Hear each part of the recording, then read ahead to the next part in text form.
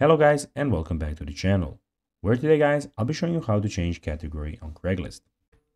Now guys, the first thing that you actually need to do is go to craigslist.org to go and have the website in front of you.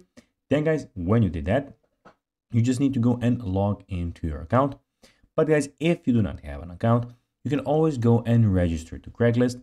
But guys, if you do not know how to do that, you can always go to our YouTube channel where we have plenty of how to Craigslist videos where you can also see how you can do this.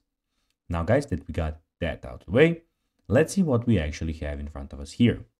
So as you can see here, we have the Craigslist official website where we have a lot of different options.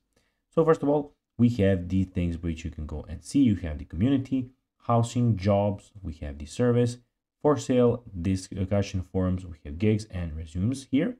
Also, on the left side, we can see that we have the event calendar, we have some help about Craigslist, best of Craigslist, etc., etc. And also on the top right corner, we have the post button where you can go and post something that you want to post, something that you want to post on Craigslist. And also we have the account where you can go and see everything about your account.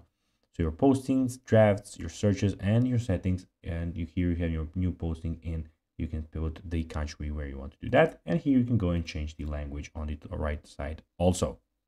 Now guys, let's see how you can go and change category in Craigslist.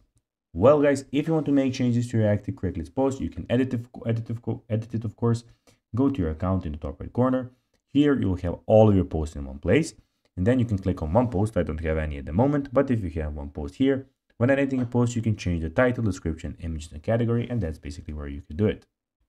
So guys, that is everything for this video. I hope that you found this video informative. If you did, don't forget to like this video, share it, subscribe to the channel, and put the notifications on. And guys, as always, I'll be seeing you in the next video. Bye guys.